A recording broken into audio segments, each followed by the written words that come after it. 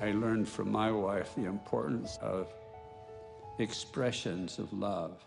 I remember one day I took some of those little round paper circles that you form when you punch holes in paper, and I wrote on them numbers 1 to 100. Turned it over and wrote her a message, one word on each circle. Then I scooped them up and put them in an envelope. I thought she'd get a good laugh. When she passed away, I found in her private things how much she appreciated the simple messages that we shared with each other. I noted that she'd carefully pasted every one of those circles on a piece of paper, as if they were a valuable treasure. I am confident that when in our future, I will see her again beyond the veil, we will recognize that we have become even more deeply in love. We will appreciate each other even more. We want to be together forever because we love each other. It just has to be forever.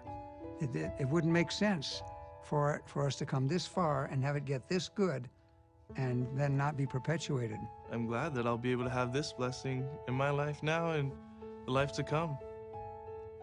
Marriage provides an ideal setting for overcoming any tendency to be selfish or self-centered.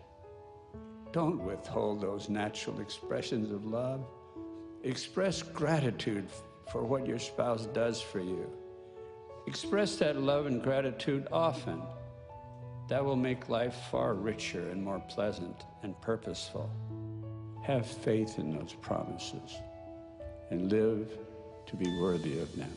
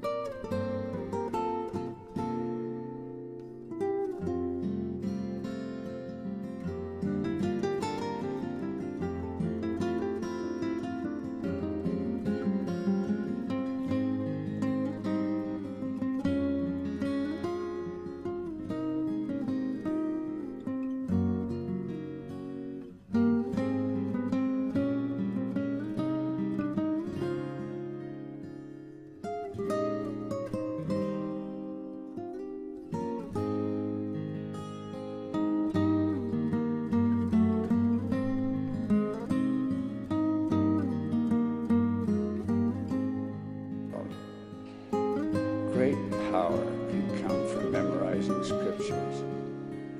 To memorize a scripture is to forge a new friendship. It's like discovering a new individual who can help in time of need, give inspiration and comfort, and be a source of motivation for needed change. For example, committing to memory this psalm has been for me a source of power and understanding. The earth is the Lord's, and the fullness thereof, the world, and they that dwell therein. For he hath founded it upon the seas, and established it upon the floods. Who shall ascend to the hill of the Lord? Or who shall stand in his holy place? He that hath clean hands and a pure heart, who hath not lifted up his soul unto vanity, nor sworn deceitfully. He shall receive the blessing from the Lord, and righteousness from the God of his salvation. Pondering a scripture like that gives a great deal of direction to life. The scriptures can form a foundation of support. They can provide an incredibly large resource of willing friends who can help us. A memorized scripture becomes an enduring friend that is not weakened with the passage of time.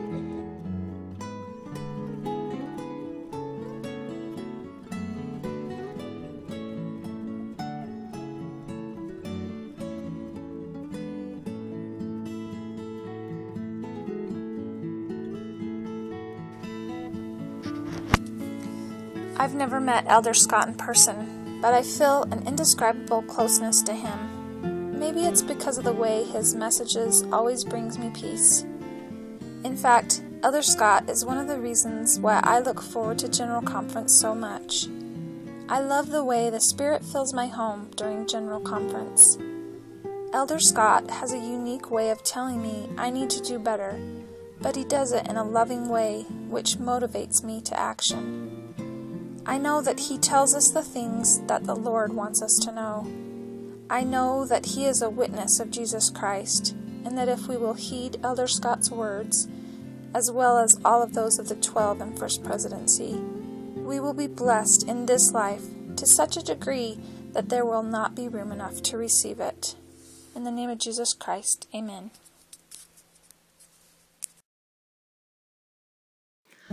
I know Elder Scott is a prophet called of the Lord. During General Conference, when we have the opportunity of obtaining counsel from God's chosen leaders, I feel my cup overflowing with gratitude. We are so blessed to have our prophet and apostles guiding us in these latter days. When the world is full of chaos, we can have peace in our lives and doing the things we know are right. When we follow the counsel given us by the prophet and the apostles, our lives are blessed tremendously.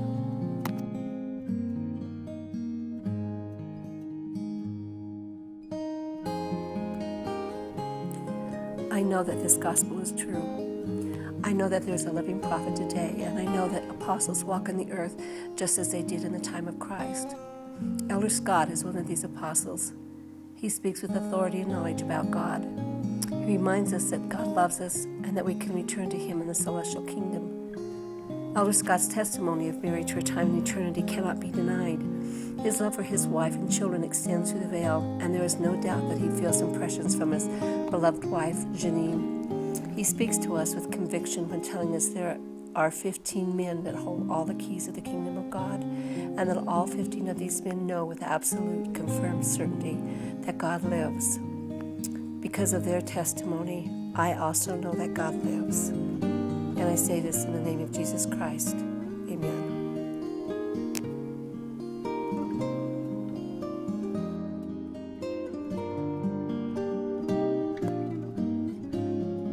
The Book of Mormon is the greatest gift I have been given. It has changed my life. I have been able to attend the St. Louis Temple where I was sealed to my wife. I have been able to do work for my family through baptism and endowment sessions. These things would not be possible if I did not know about the Book of Mormon and its teachings. I know that Joseph Smith was a prophet, and he did see Heavenly Father and Jesus Christ in a vision. With divine help, Joseph Smith translated the Book of Mormon. I know this book is true, and it is the Word of God. We are led by a living prophet today, Thomas S. Monson. He holds all of the keys of the priesthood. Jesus Christ is the head of our church, and he always will be. We are members of Christ's church. We have the full gospel of Jesus Christ. I testify these things are true in the name of Jesus Christ. Amen.